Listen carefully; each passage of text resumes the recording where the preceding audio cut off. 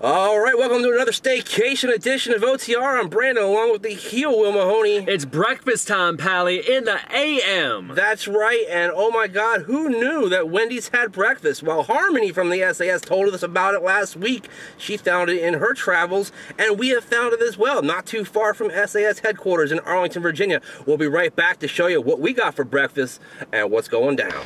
You are looking live at Wendy's on the corner of Wilson and Clarendon Boulevards in North Arlington, Virginia, near the courthouse region, for something that we thought we would never see. And that's right, it's Wendy's breakfast. Holy cow. We got quite a few items to tell you about today. First off, I got the honey butter chicken biscuit, which cost $2.69. Basically what that is, well, I won't hold your potatoes there for a second, Will.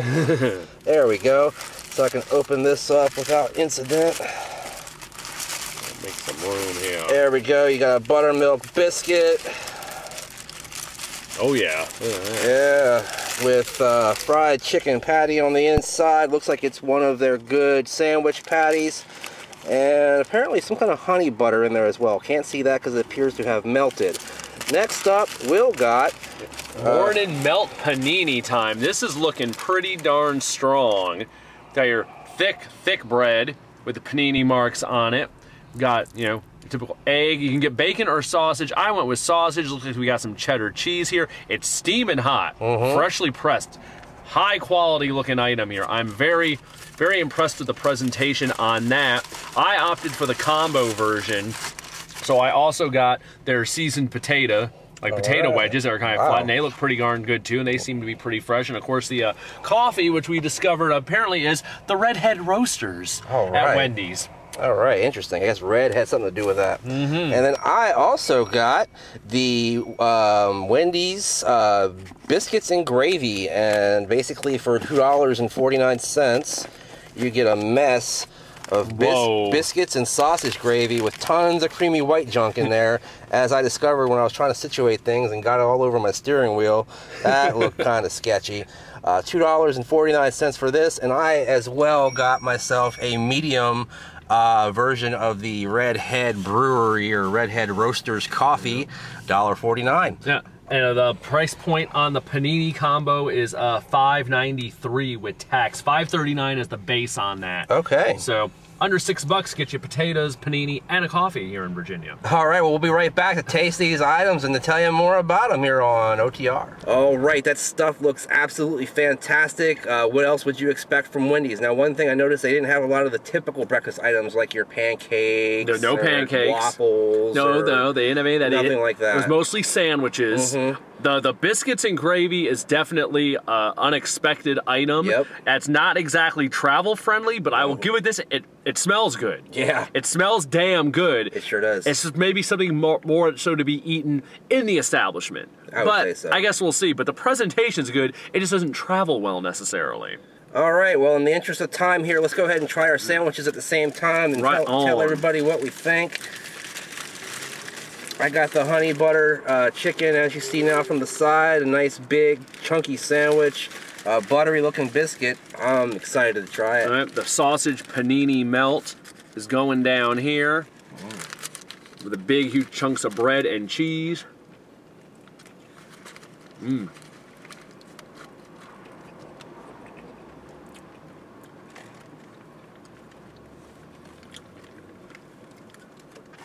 A little dry, but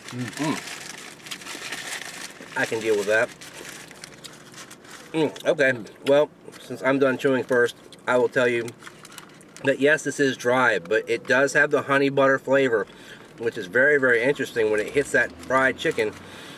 Gives it a real nice kind of down-home taste. The biscuit is nice and flaky and moist on the inside. Just the whole kind of package is a little dry, and you need maybe a little more lubrication from some kind of source. I don't know, you might want to put some ketchup on it if you're like that, or some other kind of lubricant. But overall, it's pretty good, not bad for the price. I don't like it quite as much as, say, the over buttered Chick-fil-A chicken biscuit in the morning. That thing is fantastic. That would be a full thumbs up. This one's getting a 3/4 from me. What did you think about that punani sandwich? The panini melt, I tell you, you're on the right track there with what you were saying. The key word here is dry. There's a lot of bread there, and the bread's good. It's toast good. It's all nice and warm, and it should be breakfasty goodness, but it's missing something. The sausage, the egg, there's a bunch of pepper in there on the egg. I don't know if it's just the combo of that and the cheese or whatever, but it's dry. Just like Brandon was saying on his. I mean, look, there's a bunch of like seasoning on there. It's missing something. Maybe spicier sausage. Maybe. Some kind of, some Tabasco might help. I think it's the combination of there's so much bread that's drying it out some. But, I mean, it's cooked.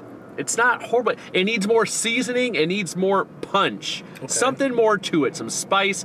It's a good size, substantial sandwich. And with just a little extra kick, I'd be much more into it. It's a kind of a big meh.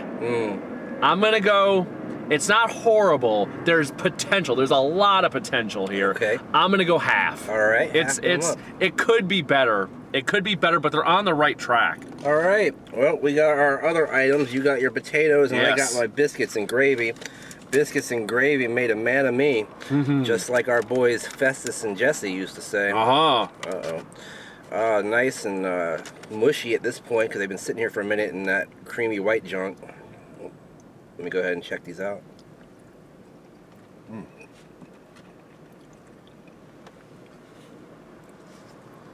Okay. One more taste with a little more sausage on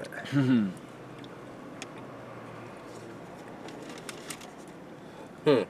Not the most flavorful biscuits and gravy I've ever had. And I think the thing that's lacking is black pepper. That's something that's very prevalent usually in your biscuits and gravy. That's what mine's needing too. There's pepper on it, but you don't taste it. Yeah, it's just not getting that peppery flavor, and it's also a little runny compared to a lot of biscuit gravy that I've had before. See if I can. It's a little, it's not watery. It's a little watery, not real thick. Maybe a little more flour involved there and a little pepper, and that would improve it. The sausage tastes pretty good, and the biscuit is nice. I'm gonna go ahead and give this a 2/3 thumbs up, if that makes sense. All right, so now the potatoes, and heck, we might as well both do these since we got multiples of them. They're nice and golden brown looking. Now these have some seasoning. They do. This is the most flavorful thing I've had so far. I like it. These are strong. These are they're peppery.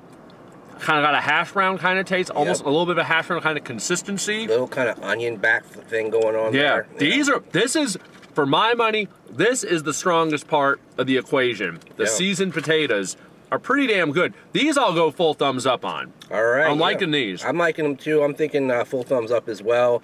They would taste good with ketchup, without ketchup. Oh yeah, just by themselves they're fine. They're pretty good. Yeah. I would scarf them down either way. Damn. That leaves the coffee. That leaves the coffee. We might as well quickly, The Red Head Roasters. complete the Wendy's breakfast experience.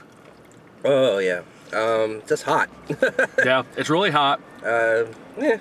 It's not real flavorful, but I don't like a dominantly flavored coffee anyway. I like something that's a little more mellow. It's a very middle of the road. Nothing bold, nothing gonna sock you or anything. But it's coffee. It's acceptable. It's not the worst coffee I've ever had. It's okay. Half thumb up. Yeah, half thumb up. I agree with you on that one.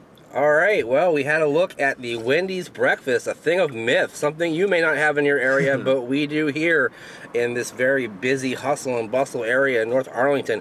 I have one story about this particular location. I've never eaten at this location, but one time in 1995, and you may remember this, the day that I got fired from the candy store. We all got together, us and a few of our friends, and we drove around and just did stuff. May have been some alcohol involved at some point or another, but we drove past this Wendy's and there was a man standing out front. It was probably close to midnight at that point. Oh yes, and he looked absolutely crazy. Oh yeah, it was a madman. He was his eyes did not blink. They were like this big around, staring off into space. Staring off into space. One of the craziest looking people I've legitimately seen in my entire life. was standing out in front of this Wendy's in 1995. Maybe Yes. you can find him. If there's any murders that happened in this area, I bet you it was that guy. Yeah, that guy was weird. He sure Nobody around, middle of the night, just like blitzed out of his mind, crazy. Absolutely. So that's about all I have to say about this Wendy's. Same here. Breakfast at Wendy's is okay with me. I wouldn't, you know, rush out to get it, but it's, you know, if you're in the area and your Wendy's has breakfast, give it a shot. Yeah. They're on the right track. It needs a little bit of improvement. That sandwich would be strong. It just needs seasoning and needs some kick to it. Maybe if mine had a slice of cheese. I don't know. The cheese didn't add nothing to mine. They just add to the dryness. Like I said, Okay. keyword dry. It was The potatoes, though. Yeah, potatoes are good. Red, keep up the good work with the potatoes. But, you know, come up with some more ideas for breakfast. We're listening. We're ready to try them. You need to check out the SAS by clicking on the link down below and joining our group on Facebook. About 250, not million, members, 250 members strong. Also, follow us on Twitter at BrandonReichSAS, at Hugh Will Mahoney. And you gotta hit hashtag Snack Society. That's a new thing. Hash brown tag. There you go. Hash brown Snack Society all day, every day. And also subscribe to the channel on YouTube. We really want to hit that 1,000 subscriber mark, and we want to do it in short order. Thanks for watching. One more video coming up this week. That's pizza night. You'll see it tomorrow night. In the meantime, in between time, we'll see you next time. Bye-bye. Keep eating.